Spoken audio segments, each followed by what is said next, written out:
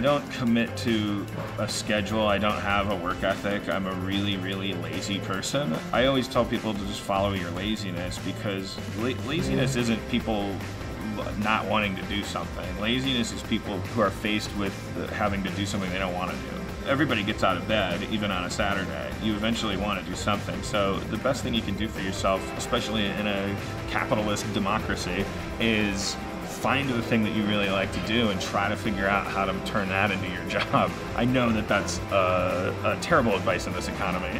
Everyone has to go do stuff they don't want to do, but I mean, truly, that is the only way that I manage to stay productive, is by finding ways to get paid to do the things that I would rather do. Otherwise, I'll just sit around and play video games.